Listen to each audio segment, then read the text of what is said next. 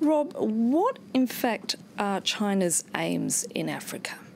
Well, yeah, China has lots of aims in Africa, but I think the first and foremost is it needs African raw materials and energy to drive its own manufacturing base. The Chinese economy, massive obviously, and developing at an incredible speed.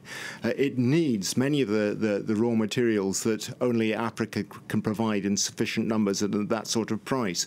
The problem is, until fairly recently, before the Chinese arrived, getting access to those raw materials was pretty difficult.